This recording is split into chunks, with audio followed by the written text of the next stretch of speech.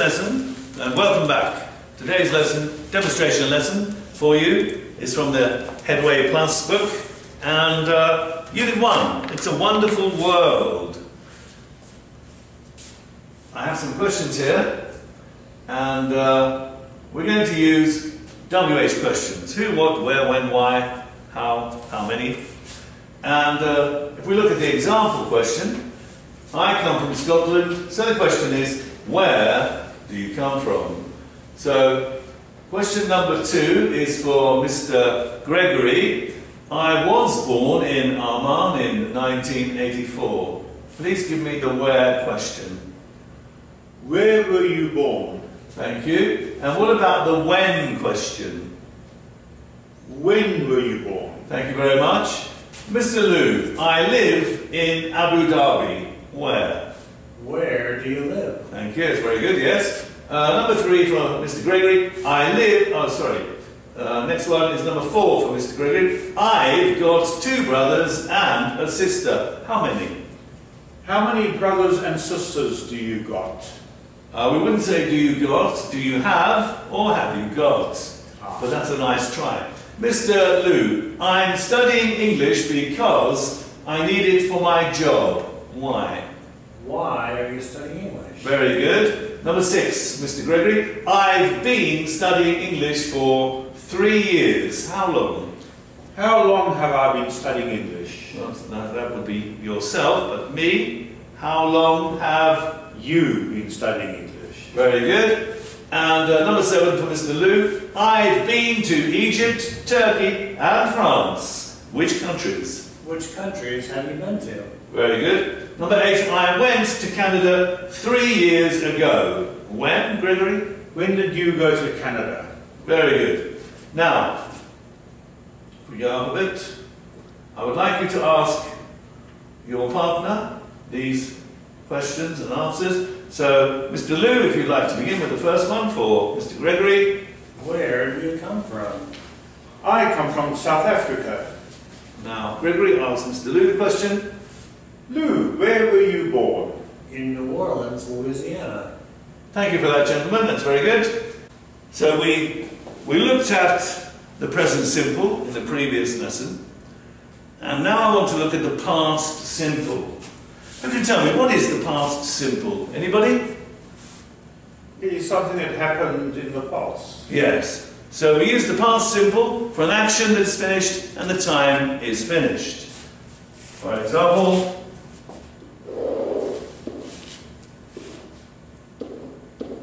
this is now in the present, and before now we have the past.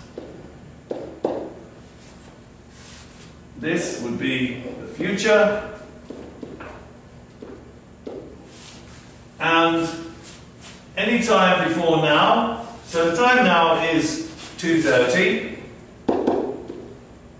so before now, let's say 12:30, and 1:30. These are all in the past. This is the past before now. Any questions? No, teacher. Okay, let's just move on with that. Quickly get rid of that. That's our timeline. So, the thing about the past simple is that it's the same for all persons.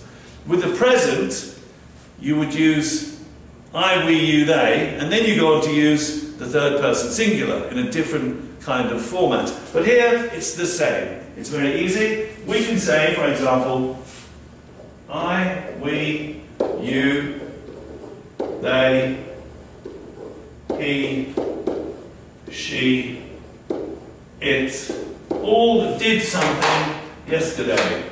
So if I go like this, put this in brackets, did. They all did something in the past. Mr. Gregory, what did you do this morning? I had a shower. Very good, I had a shower.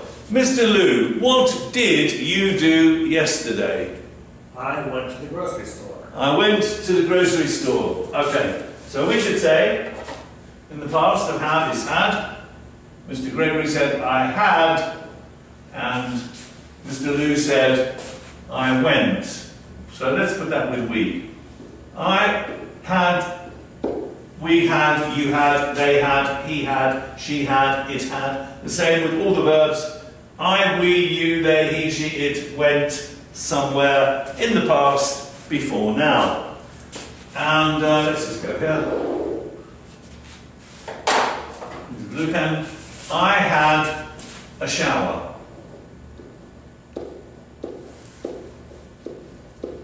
We went to the, let's just say shop.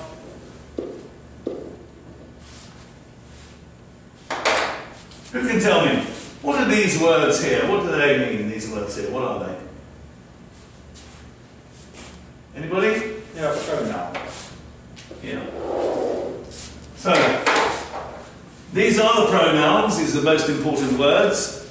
Other words are simple nouns like board marker or pen, watch is a noun, table is a noun, chair is a noun. But with a person, it's more professional, so we say pronoun for all the people. Or in this case, we can say all the persons. So they are the pronouns. And what part of the sentence are the pronouns? Anybody? They are the subject of the sentence. So we'll put subject there. And here, oh, it didn't come out, never mind. Let's use a different colour, see what happens. Oh, that's fine. There we go. So, what are these? They are the verb, okay?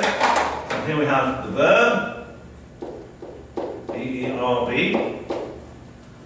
So what does that mean here? What's this? That must be the object. The object, yes. So here we have the object. And this is your typical standard English structure. Subject, verb, object.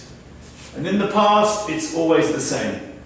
We have two kinds of verbs, regular verbs, which end in ed, and irregular verbs. So what kind of verbs are these, Gregory? Those would be irregular verbs. They are irregular verbs. Let's put that there. Irregular verbs. Why are they irregular? Why is that? Because they are different words to the present tense. Yeah, it's because they don't end in ed. Now we could have said here, we went to the shop. We could have said, you walked to the shop. So if I said walked, or they walked, W-L-K-E-D, because walked ends with ed, it means that it's a regular verb. Regular verbs end in ed. So let's just put that there. So that's a regular verb. Okay. Any questions? No? Okay. So I'm just going to quickly get rid of that. Mr. Gregory, what did you do last week? Last week I went to the dentist. Mr. Lou, what did you do last month?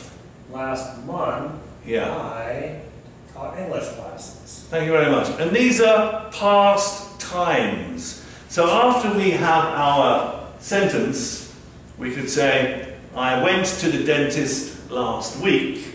That's last week is the time. So we have subject, verb, object, plus the time. Oh, okay. So, we could say subject, let's use a red pen. So we have subject plus verb plus object. What do we have next? We have the past time. Okay? Past time. Or finished time. Time is finished. The action is finished. So, we could say Can you give me some past times? We had one that we had last week. What other past times do we have? Yesterday. What else? Last night. Last night.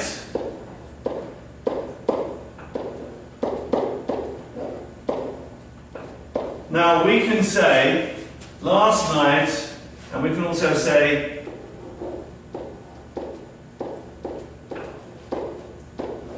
yesterday evening. We cannot say yesterday night. We cannot say last evening. We prefer to keep them separate, either last night or yesterday evening. Okay? Let's just get rid of that. Now we have a general knowledge quiz. I don't know if you can see that. It's not very clear, is it? That's a bit better. Let's go over here. So, our general knowledge quiz. Can anybody tell me, when did the modern Olympic Games start? Any idea? 1896. Very good, Lou. Yes, it is. 1896. Let's go to the next question. How long does it take for the sun's rays to reach the Earth? Is it 8 minutes, 8 hours, or 8 days? I'd go with 8 minutes. Very good. It takes 8 minutes for the sun's rays to reach the Earth.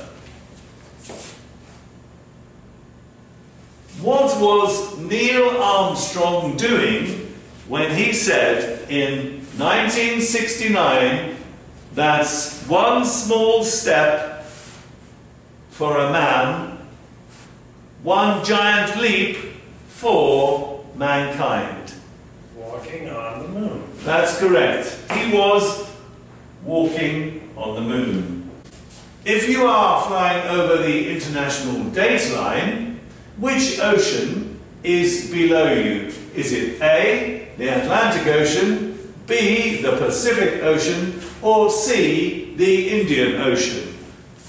I think that one will ask Lou. The Pacific Ocean.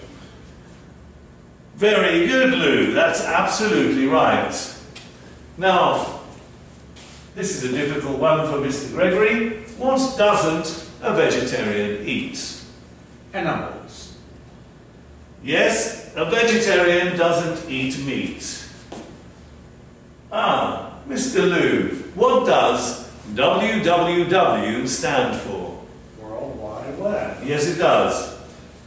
Mr. Gregory, where were glasses invented? Was it Mexico, Italy, or China? Italy. Glasses were invented in Italy around 1300 AD. How many times has Brazil won the World Cup? Does anybody know? 3. It's not 3, it's more than 3. It's actually 5. Does anybody know how many times England has won the World Cup? It's once, in 1966. Let's go over here. Some more general knowledge for you. Where was the Titanic sailing to when it sank? Where was the Titanic sailing to when it sank? Mr. Lou. New York, that's right. Oh, we had 3 answers there. Southampton, Rio de Janeiro, or New York. And the answer is, of course, New York. Anyway, number 10. Which language is spoken by the most people in the world? Is it A, Spanish, B, Chinese, or C, English? Mr. Gregory. I'd say Chinese.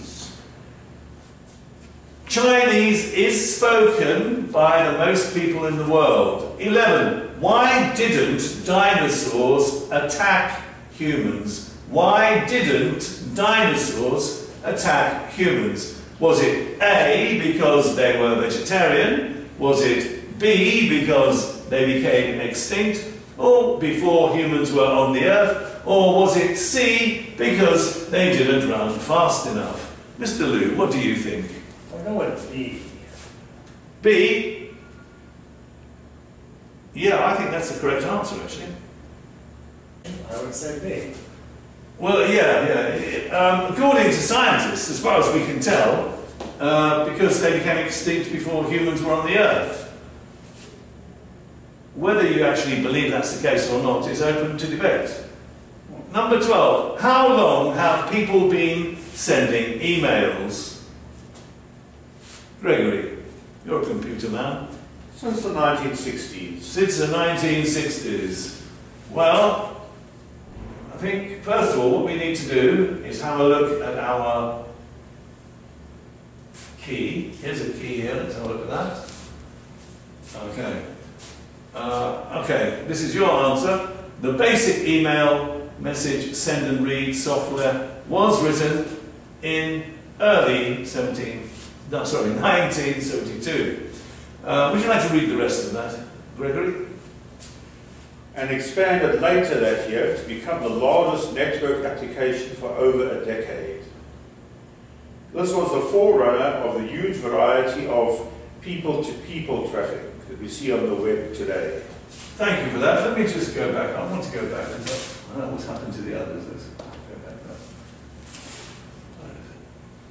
now. That's what I was looking for. So now we'll have a look at the key.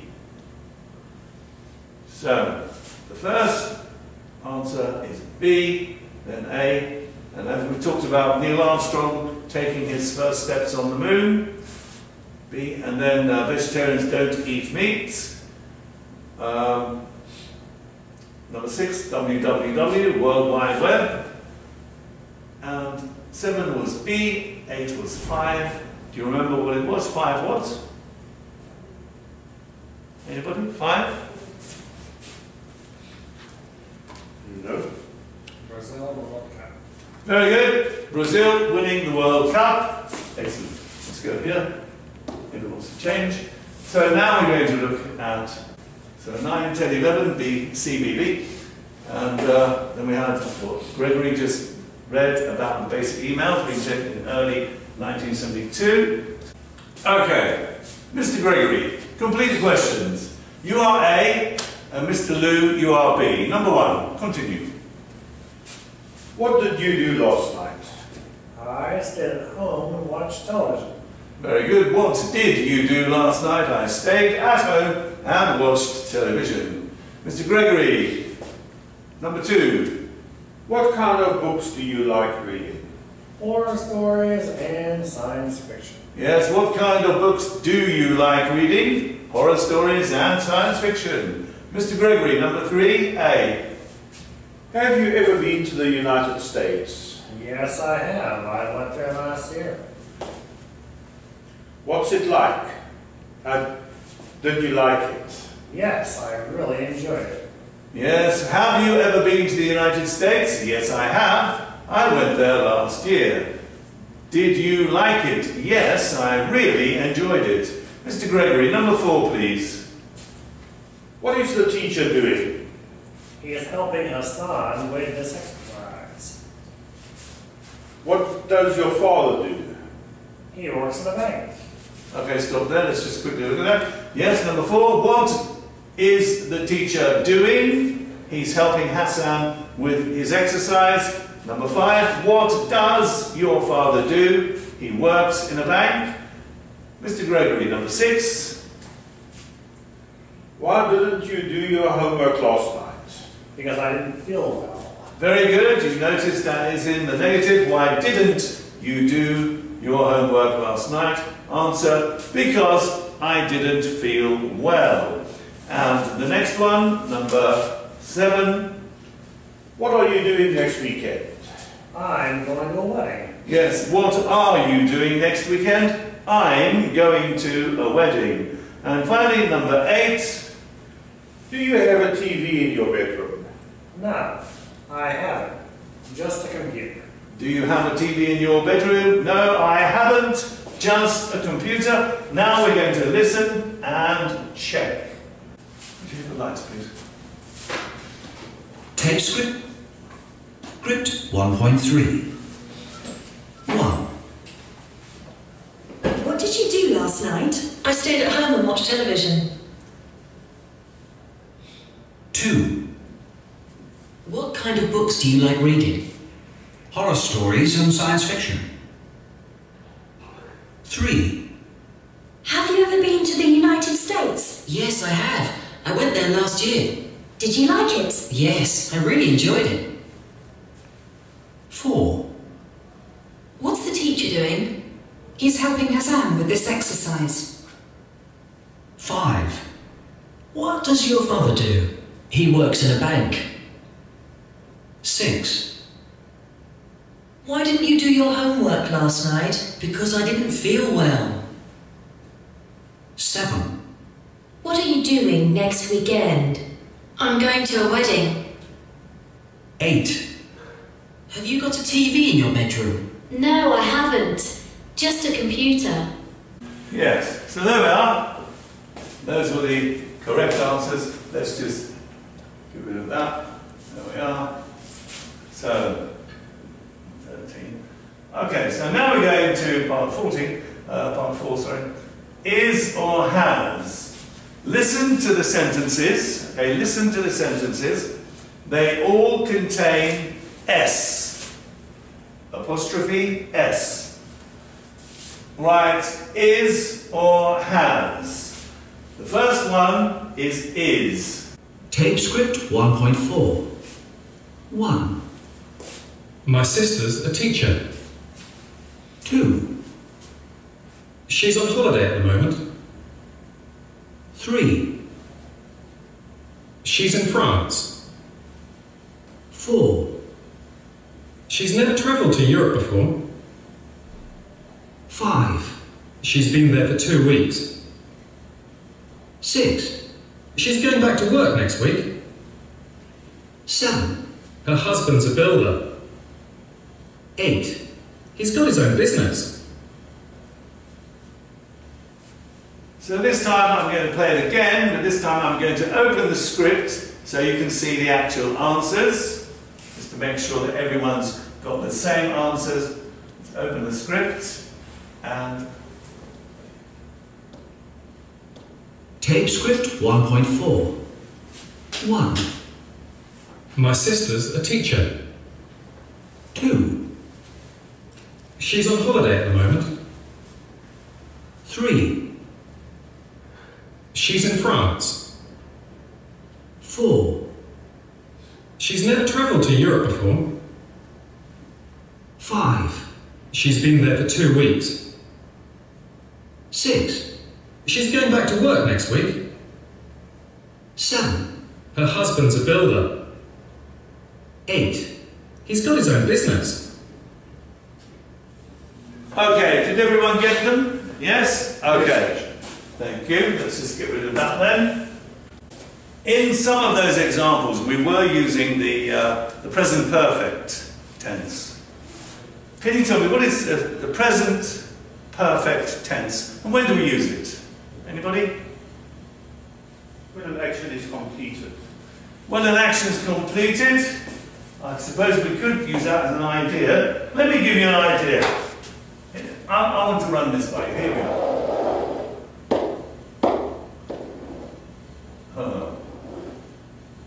So, here's our unhappy man. It's not very well lined up. But this is our unhappy man. Now this man, this is Lionel Messi. The reason he's not happy, why do you think he's not happy? What does he do? He plays for Barcelona. He's a footballer, plays for Barcelona. So when is a footballer not happy? When he's lost his boots. When he's lost his boots? What about if he's injured? He's injured. Maybe he has a broken leg. Yes. Because if he has a broken leg, he can't play. If he can't play, he doesn't get the bonus for scoring. So that's why he's unhappy. Let me just show you something. So we could say the present perfect is the present from the point of view of the past. Because we would say, in the case of Lionel Messi, I have broken. So we're using verb 3, the past participle. For example, I have broken my leg. This means, if I'm a footballer, I can't play football now, in the present. So it's a past action that has an effect now, in the present. Mr. Gregory, what have you done today? When I say today, I mean that part of the day which is now finished. What have you done today, Mr. Gregory? I have travelled on the bus. I have travelled on the bus. Travelled is the past participle. Mr. Lou, what have you done today? I have ridden in a taxi. I have ridden in a taxi. Ride, rode, ridden. So ridden is the past participle, which we use with have or has in the perfect tenses. Let's now look at making conversations. And we're using short yes or no answers. So we're going to listen to the breakfast conversation, and I want you to tell me how Elliot feels. Tape script 1.5. Making conversation. Good morning. Did you have a nice time yesterday? Yes. Do you want breakfast? No. Have you had any coffee? Yes. Is Toby coming round tonight? No. Okay. Are you leaving for school soon? Yes. How does Elliot feel, do you think? Unfriendly. Yeah, he doesn't seem very happy, does he? Let's just get rid of that. So, Mr. Gregory, you will be Dad, and Mr. Lou, you will be Elliot. Okay? Please begin. Good morning. Did you have a nice time yesterday? Yes. You want breakfast? No. Have you had any coffee? Yes. Is Toby coming around tonight? No. Okay, are you leaving for school soon? Yes. Please God. I think teenagers are like this at times. Not always, of course, but some teenagers, they do behave like this. I remember when I was a teenager, my mother would say, "Where are you going?" And I would say, "Oh, just out." But I didn't know that this made her unhappy. "Where have you been?" "Out." "Where are you going?" "Out." So here it's yes, no. And some teenagers, they do respond like this. To respond is to say something back in answer to a question. So, now we're going to listen to a similar conversation, and I want you to tell me what the differences are. So let's go to our similar conversation. I'll open the script so you can see it. Mr. Gregory, if you'd like to. Tape script 1.6. Making conversation. Good morning. Did you have a nice time yesterday? Yes, I did. I went round to Toby's house. Do you want breakfast? No, I don't, thanks. I'm not hungry. Have you had any coffee? Yes, I have. I don't want any more, thanks. Is Toby coming round tonight? No, he isn't. He's going out for dinner with his family. Okay. Are you leaving for school soon? Yes, I am. As soon as I've finished this exercise. So what did we notice about the difference in the way this boy Elliot spoke to his dad from this dialogue to the other dialogue? It was a much more friendly conversation. Yeah, a much more friendlier approach. Yeah. Anything else? Well, I think that's really what we're looking for. Here is much more friendly, or friendlier. Let's go there. Right, so this time, you will be Dad, and you will be the very friendly Elliot. Good morning. Did you have a nice time yesterday? Yes, I did. I went round to Toby's house. Do you want breakfast? No, I don't, thanks. I'm not hungry. Have you had any coffee? Yes, I have. I don't want any more, thanks. Is Toby coming round tonight? No, he isn't. He's going out for dinner with his family. Okay. Are you leaving for school soon? Yes, I am. As soon as I finish this exercise. Thank you very much. Now we're going to, well, we're not going to listen again, unless you want to. Do you want to listen again? No, I don't think so. So let's go here. We're looking at short answers. Mr. Gregory, could you just switch that light off, please? So, we use short answers in English conversation because yes or no on its own can sound impolite. It helps if you can add some extra information. For example, did you watch the match last night? Yes, I did. It was great. So here we have that extra information. Now I want you to reply to these questions using a short answer and then add some extra information. For example, do you like cooking? No, I don't, but I like eating.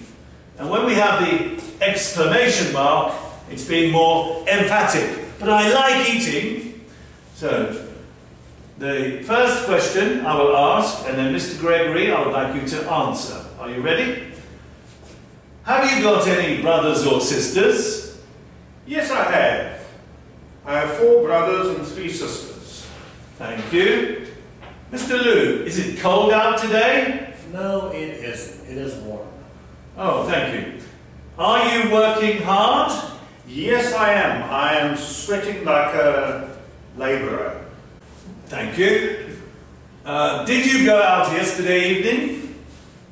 No, I didn't. I stayed home and read a book. Thank you.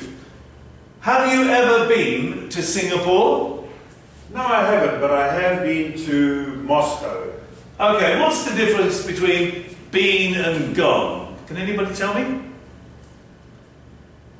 For example, we can say George has gone to Scotland. This means George isn't here now. George has gone to Scotland. He's in Scotland now. And then we have George has been to Scotland. This means George went to Scotland and returned. And he's probably here now. That's the difference between been and gone. And I put that in because we have here in the what tense is this? Which tense? Present perfect. Thank you. Have you ever been to Singapore? Ever? What does that mean? In your life. Correct. Very good. So now I'm going to move along with this. Here we have our class survey. Number 1.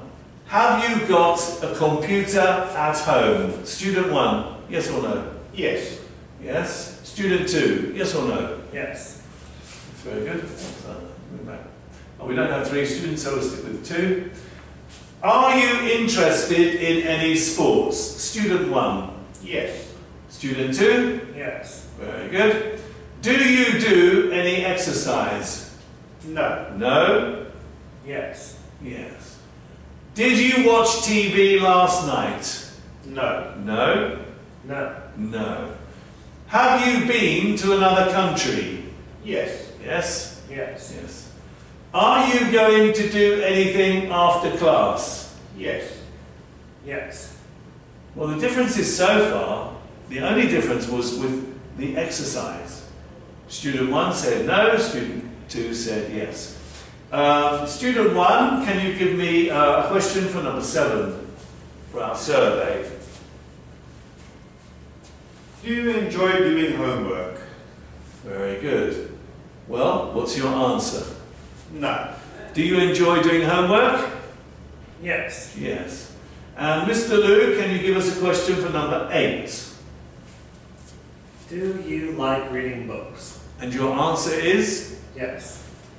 Yes. Very good. So we only had one slight difference with the exercise. Let's move up here now. Getting information. Mr. Louvre, could you read this, please? The United Nations invites famous people from all over the world to be goodwill ambassadors. Warren Parker, you each have different information about Henry Bernard, a writer who works for the UN.